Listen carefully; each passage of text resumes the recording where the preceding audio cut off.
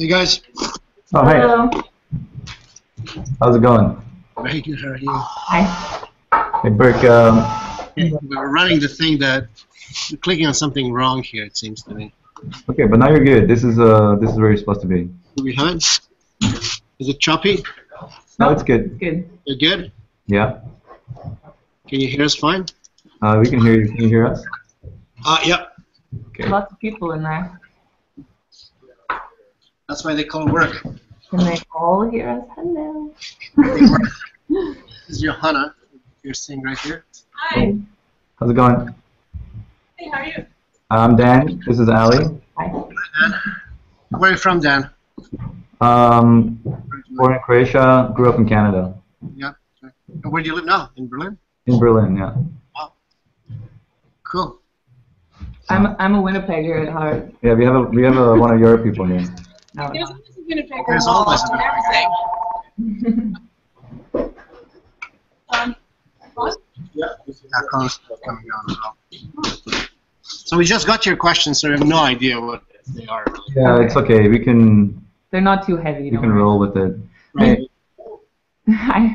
We normally ask the same questions to every collective that we interview, but this time it's a little bit different because you're an actual office. I don't know. I mean, yeah. Would you describe yourselves as an office or as a collective? Just curious.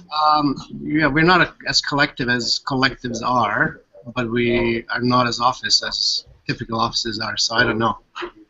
Yeah. Okay. So we've tried to account for that a little bit more than usual.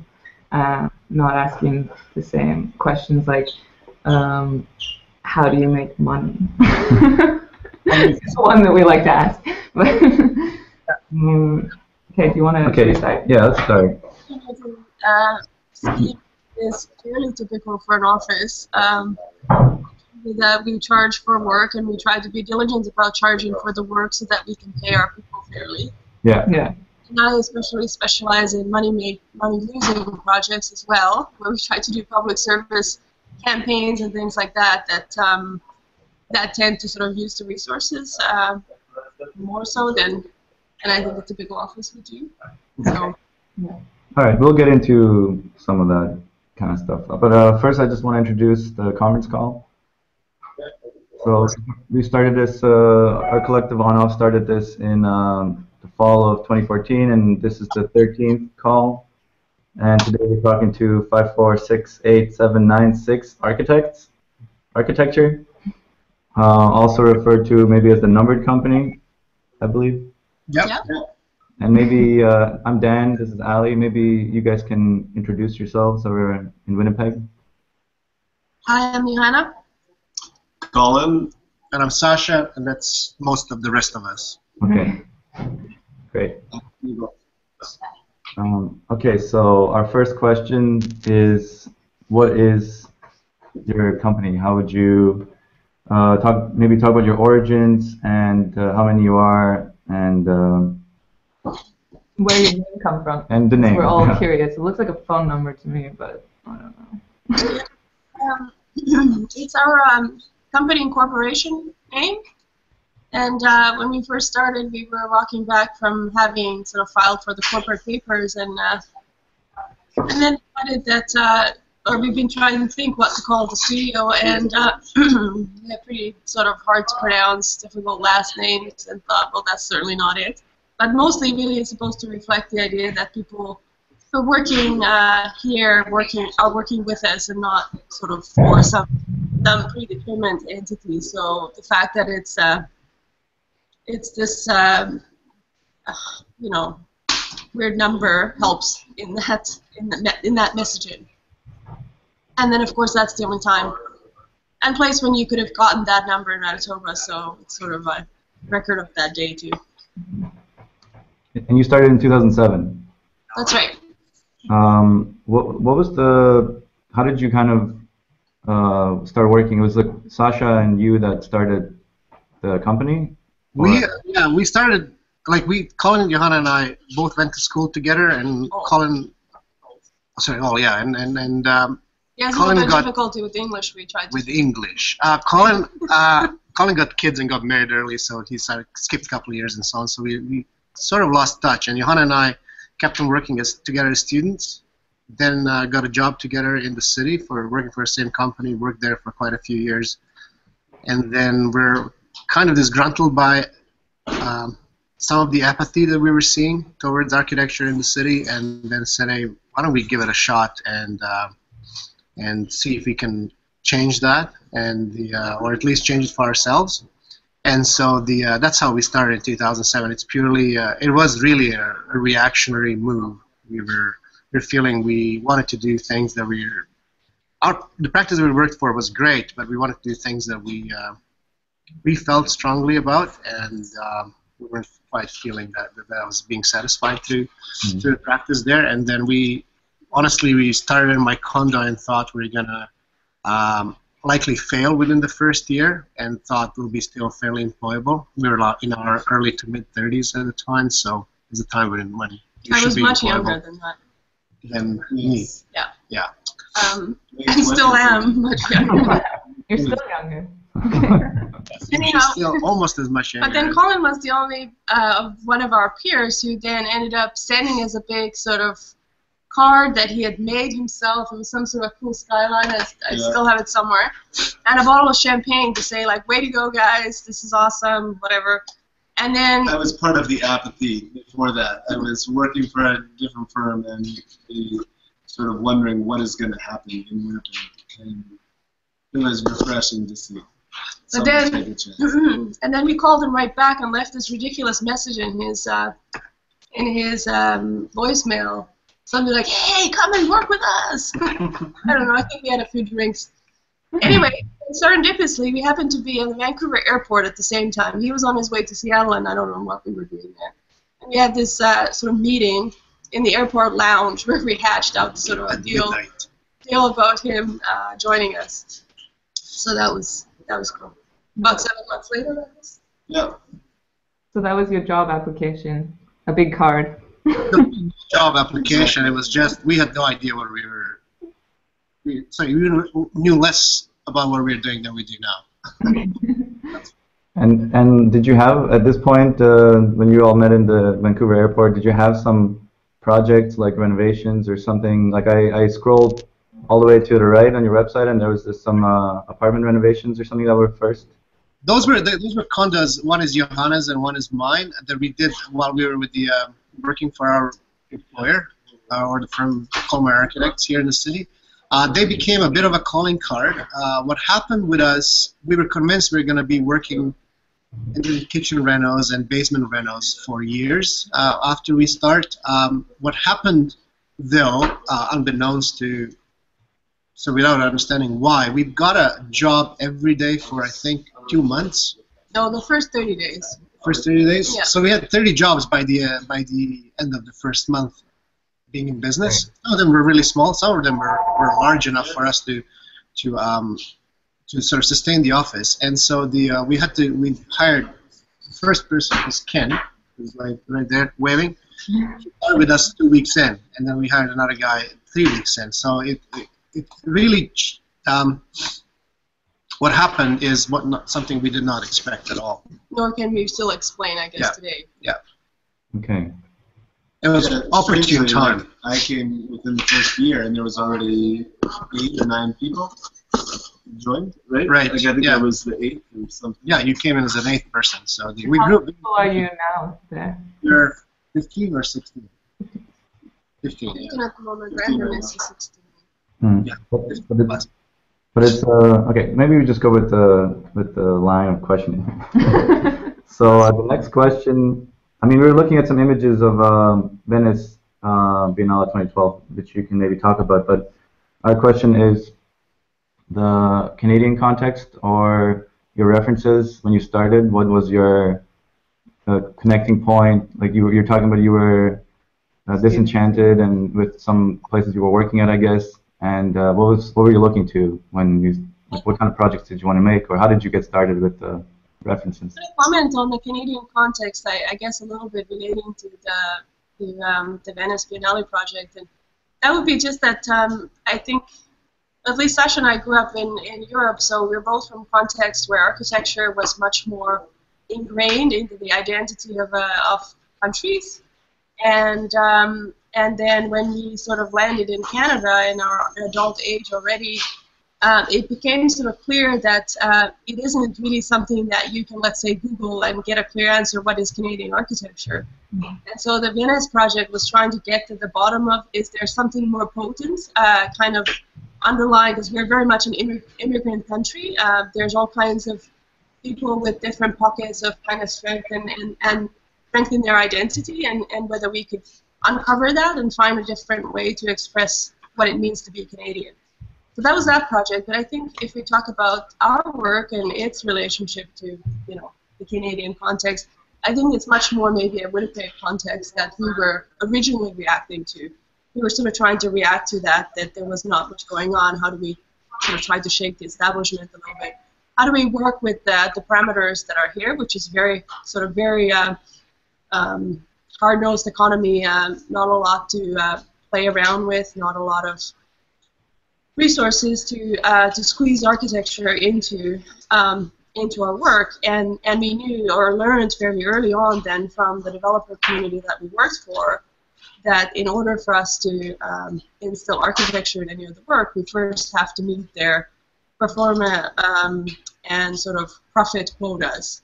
And as you know, if we do that, then there's room to talk about architecture. If you beat that. If you beat that, that's right. If you leave a little bit it's not an environment that architecture is sort of reduced to luxury, which is probably not uncommon in small markets. But second cities. That sort of reduces it or eliminates it from most discussions, and we were trying really hard to. That's the context that this was. So trying very hard to find a way to bring architecture not just as a luxury, but as something intrinsic. And rudimentary, so that you can sort of value engineer the architecture out of it through the course of the job. Yeah. In North America, I think it's difficult to have like a political practice, in my opinion, from a European perspective. Would you say that in this developer world? Do you mind repeating that, Dan? I mean, I feel like in the North American context with developers and like the engineers and the construction people taking the legal aspects, they make it more difficult to have a political agenda, potentially.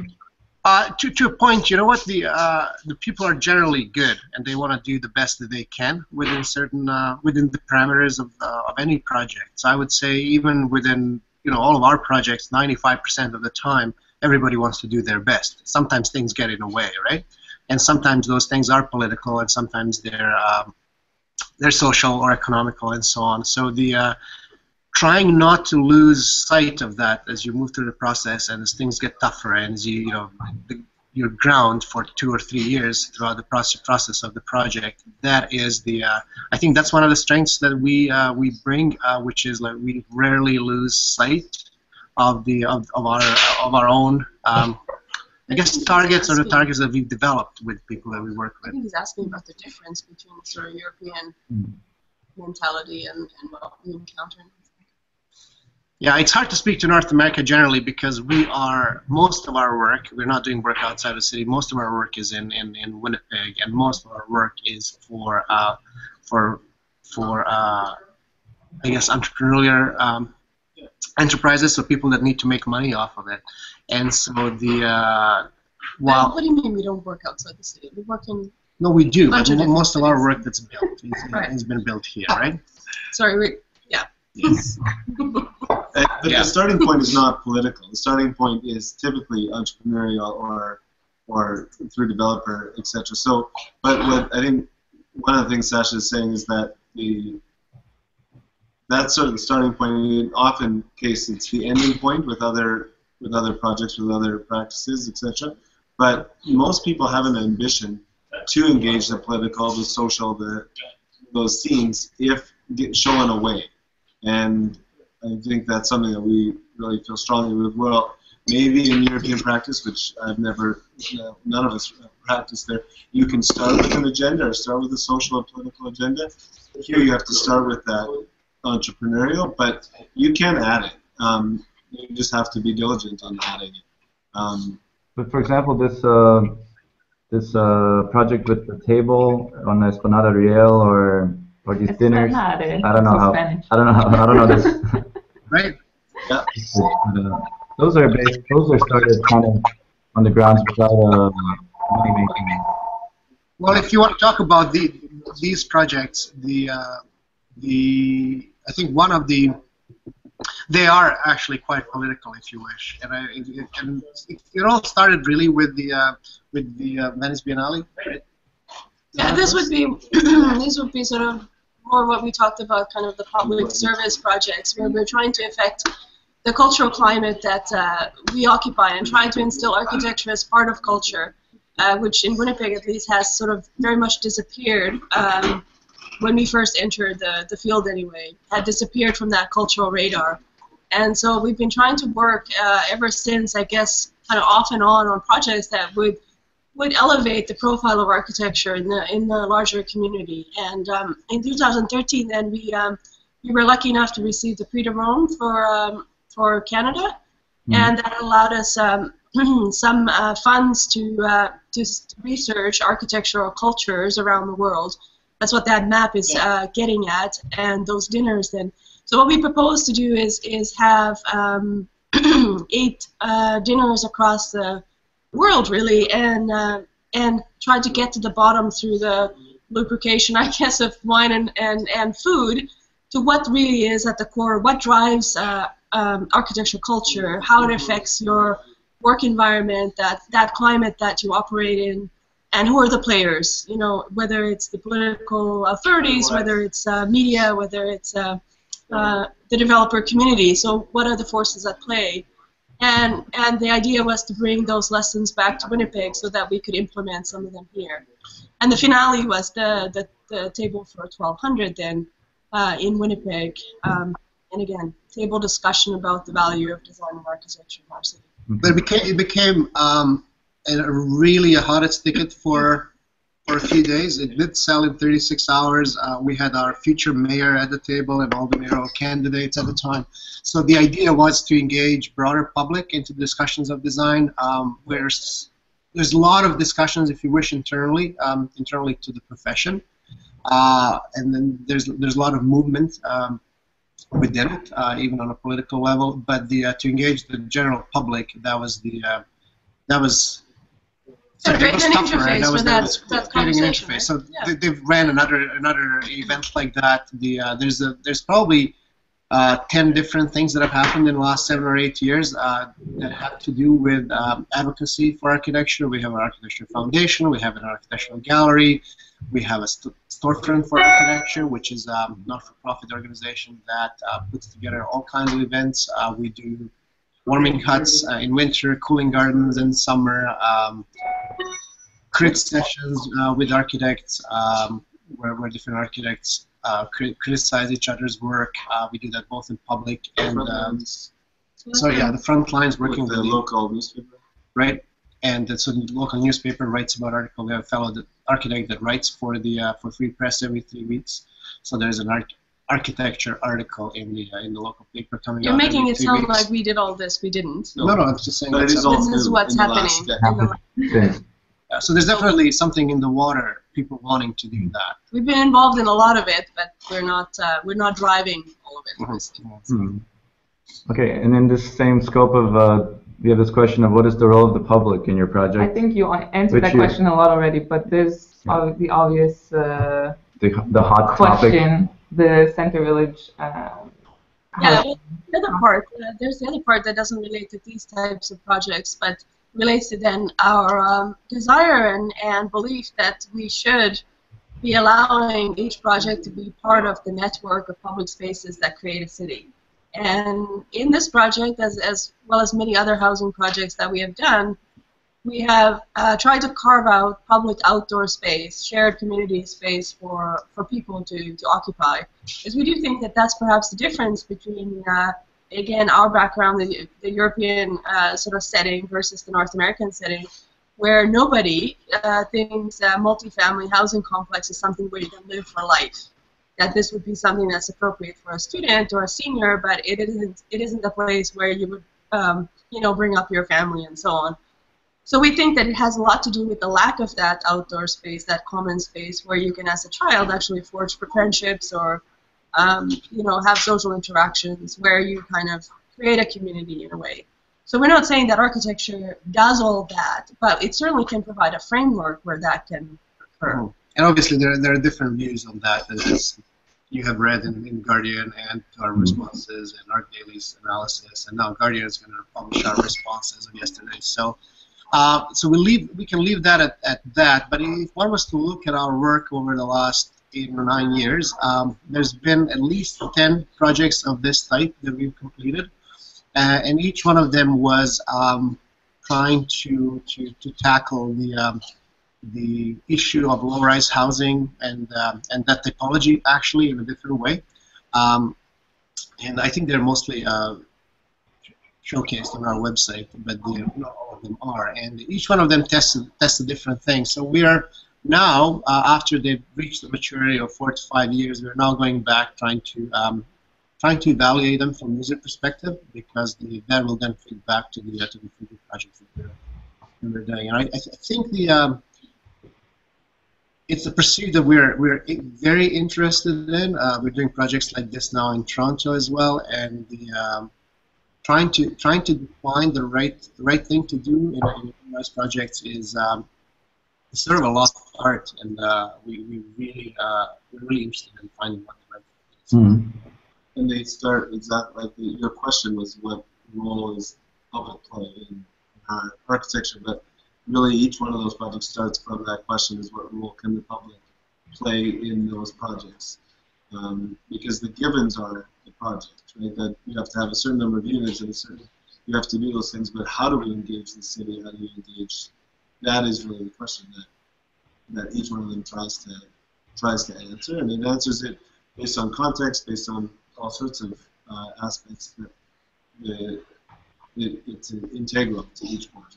Yeah, I'm saying we try to make sure that each project weaves itself into the city, if that makes sense, and vice versa. We want to make sure the city can weave itself through the project, and that we do through a sequence usually, or a necklace, if you wish, of public spaces that we carve out of both physically and from developers' pro formas, and then try to create some sort of a land fertile for engagement, whatever that engagement is. Sometimes do you think that maybe you then have too much faith in the public or the city as a whole?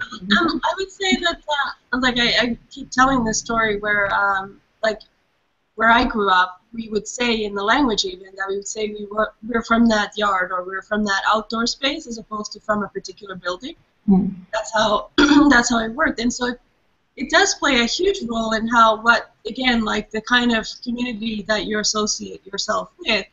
And it's possible, of course, that we place a high sort of expectation on that within our internal thinking, but I don't see how else we could go about it, honestly. Like, if we were to do blocks of buildings where there is no space to occupy, then I don't know. I personally probably actually do believe in power of public. If you, as Colin said in his conversations with Art Daily, if you close the door today, it's never going to open, right? If you keep it open, then there's potential for a lot of things to happen. And you know, cities on a very academic level are sort of playgrounds for potentials, right? And you have to play to that as opposed to trying to shut the potential down. And I think that's part of our thinking when it comes to creating vibrancy. If you think about Winnipeg's downtown, it was far from vibrant even 10 years ago, and that has been changing leaps and bounds over the last years. And it's actually by people recognizing potentials and plugging into it. And maximizing them. And like actually trying to realize those potentials, not just passing on them or turning on them. But if you don't create them, then they don't exist. Yeah. And they never exist, right? So the projects have to contribute to the life of the city. Yeah, and I think in this Guardian article or somewhere somebody mentioned this idea of Jane Jacobs in terms of casual surveillance of public space, and this kind of concept of keeping it open also and not gating down the public courtyards.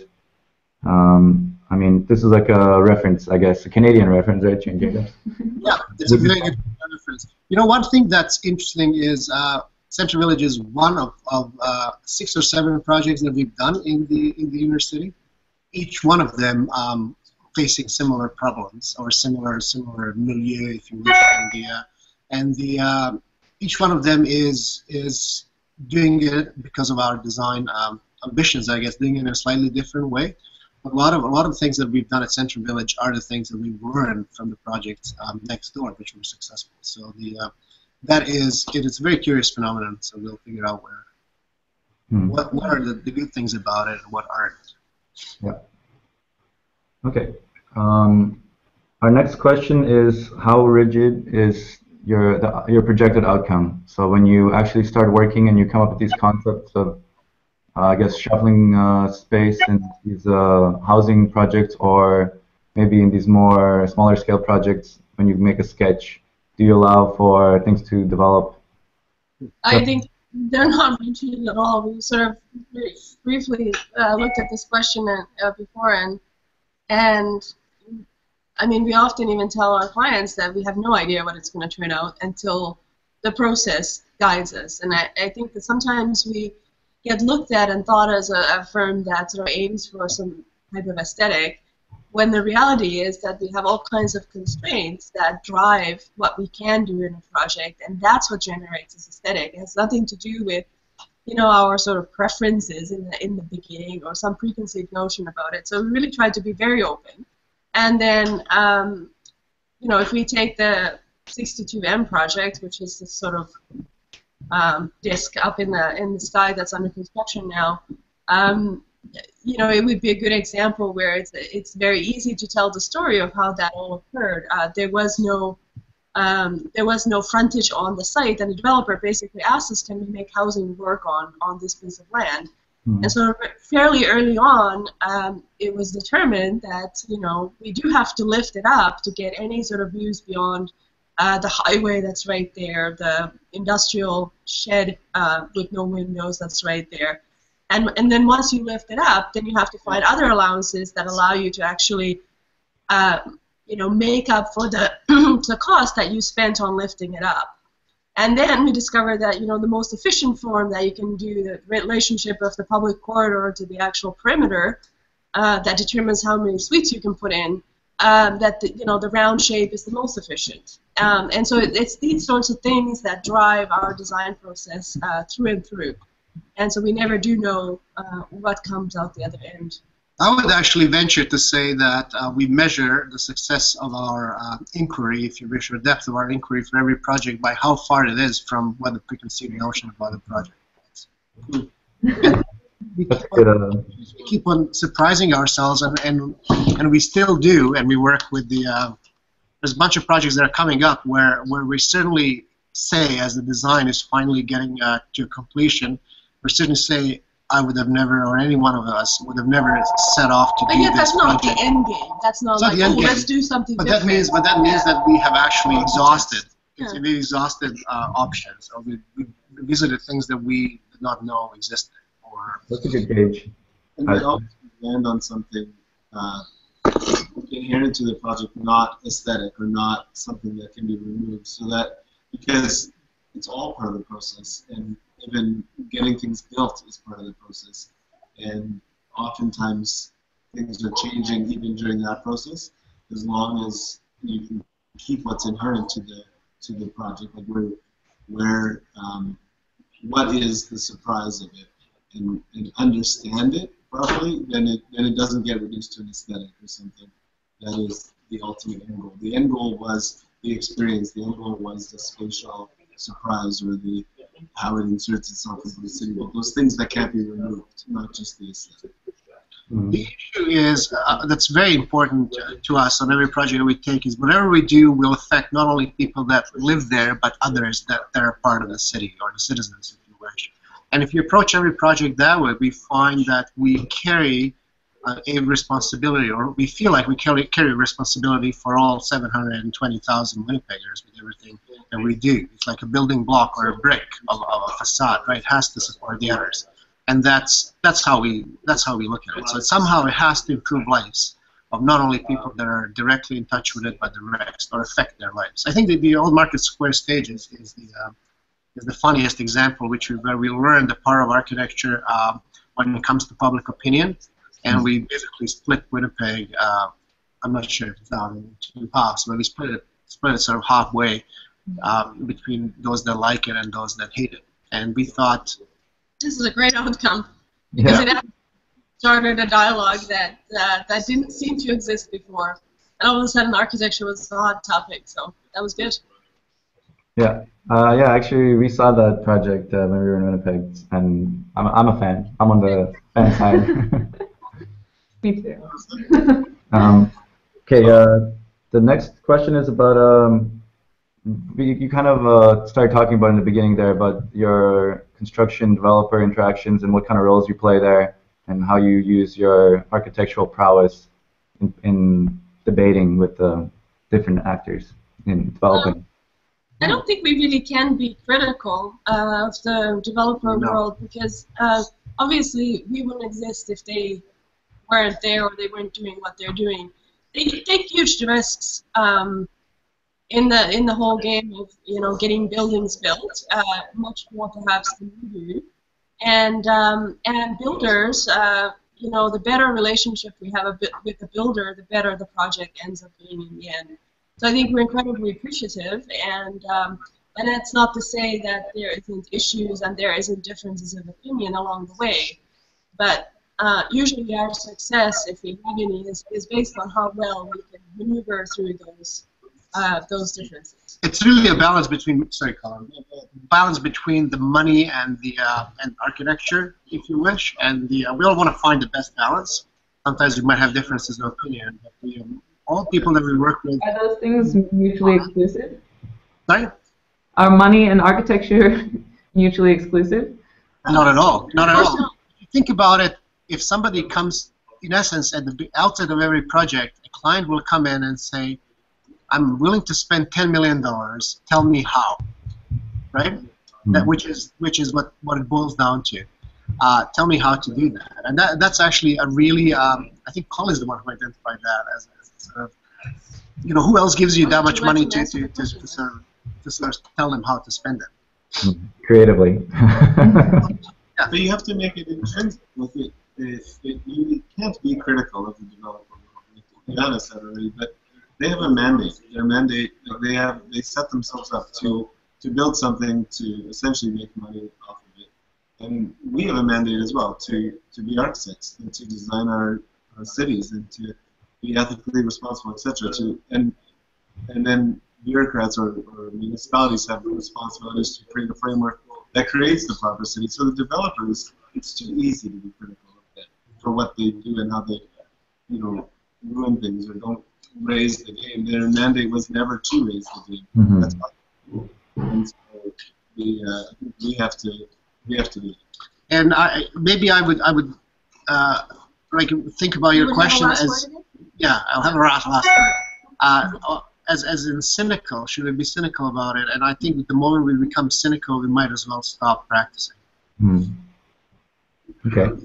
I guess, like normally the context of the people that we're talking to are people who are opting not to practice in an office environment, but rather to do this. So that's where the question comes from, just to. Yeah, no, fair enough. Yeah, I mean, I guess. So they had chosen to start, or never start. And I guess the other question is maybe not developers, but then the urban planners or the guys that impose more strict rules on the structures, and I don't know.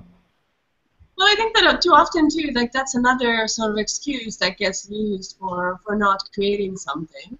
Almost that, the rules are too strict or the developer had demands. I think that our mandate is to work with that, work within those guidelines. And we find that if we were able to do anything, that would be much tougher actually. It is those restrictions and limitations that drive the work, and I think that we feel more successful when we're able to be proud of a project that we've done within very strict limitations. Mm-hmm. However, we also recognize what individual projects can do, and how far their impacts can be. And I think, like Johanna specifically drives at policy and policymakers, etc., in order to impact change, because it could be easy. We could have frameworks that support architecture and design better and allow for risks and allow for innovation and allow for smart design, and not just try to always eliminate the lowest common, except or just establish the lowest common, but shoot for the highest. And so I think we sort of, yes, we can do things with projects, and there's no excuse to not create great work in specific projects, but recognize that policy and framework is a part of this. And I think we're very passionate to sort of challenge that as well and to go after that. Yeah, if there's something that we feel needs to change, then we try to work somehow to make it from happen. both ends, right? Mm-hmm. From the project end, but also from the top end. Yeah, urban regulations or policies are unfortunate because in most of the cases they're trying to prevent harm towards your neighbor, if you wish. And I think the only desire for one thing that all the guidelines, all the rules are suffixed, if you wish, with sort of a clause unless you can prove otherwise. Which would put an onus on architect or the developer or the team to actually do it, right? So if you tell me a regulation is this, unless you could prove that you're satisfying the intent some other way, then that would open all kinds of possibilities for us to exercise creativity. But without it, we're often stuck going through the processes that take time, try to fit in the boxes, and try to fit into boxes that were invented for some other projects, or for some other reason. Or for some other reason, that's right. Mm-hmm. And in terms of the structure in your office, is like when you have people that you hire and interns, how do you actually structure your office? Is it like more like you guys are the bosses and it's a hierarchy, or is it more fluid, or yeah? I think it's probably somewhere in between. It's not a traditional office in the sense that I think the boundaries are fairly loose, but of course there is a, when we have an actual, like a pay scale that everybody knows, when they're first year intern, this is what they get, and when they're second year, this is what it should be, sort of thing. So we've been trying to make it very transparent in that sense. Everybody's paid, well, we think fairly and up to the industry standard. There's nobody's working here for free or anything like that. They can hear you. They can hear you. We had this conversation. We had this conversation before. We heard all the horrors of other offices, perhaps, and the role of interns. We just heard this morning that somebody charges for the privilege of working. Yeah, that happens quite often. Then. Crazy some places, yeah. Like London. New York. It is part of the team. Everybody, it's all. So part of our job, as if you think about a political aspect of it, part of our job is to not undercut our fees, if you wish, so we cannot pay the people that have actually done the work that somebody else is going to make money off. Like, money is not a dirty word in our office. We talk about it often, and we talk about it frequently. We have quarterly reviews. We actually, the staff knows what the office makes and how the jobs are performing, for the reason that, we can then work collectively to try to improve our situation, and so that we would then create a work fair and sort of improve our level of compensation for all of us together. Yeah, and I mean, just that picture of you guys all working around a table, the way the office is laid out, it seems like a very promoting. Yeah, you guys aren't sitting in another. I mean, I don't know if you guys are sitting in another desk and coming in and whatever, or just. No, although it's getting short. We're just negotiating for a bigger space so we can continue. Get longer. But it is everybody at the same desk. Valuing architecture starts it isn't just out there in the world, and it isn't it happens. We have to value our own time. We have to value people's time, like interns to whoever. If we believe that there's value in architecture, then you should get compensated and paid for contributing to that value. they have master's degrees. Like, Yeah, just like we feel that the work that we do for our clients should be compensated, right? It has value. It's not out of the goodness of their heart that they've hired. Right? There's a value to it, and it can be reflected from all through the project, through the office, etc. It puts us, we understand that, into a weird position where we're competing with people that actually do hire or engage in free labor. Like, as Johannes says, everybody that you see here, plus, have put at least 7 years of their money and time into education to achieve a master's degree, and you're not going to pay them. But they can't live in North America if you don't pay them either. That makes no sense. It's a big problem in Berlin, I would say.